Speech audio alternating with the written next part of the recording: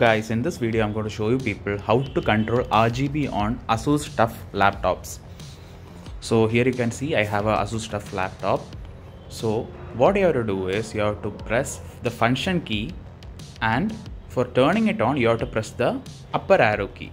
Function key plus upper arrow key.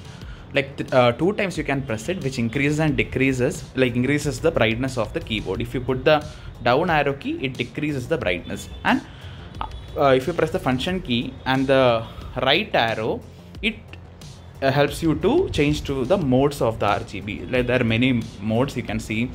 There are static is there where one light will remain as the same. Then again, if you press the right one, you can go to the next mode, which is breathing.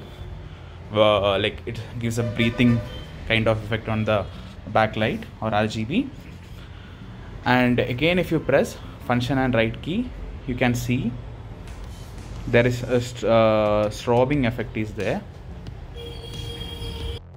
The last one is the color cycle. As you can see, it changes through different colors.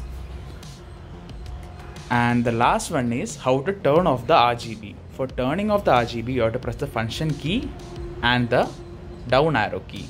So you decreases the brightness, which in turn switch off the RGB. So that's it guys. I hope you guys like the video. If you like it, please like and subscribe. Thank you so much for watching. Take care.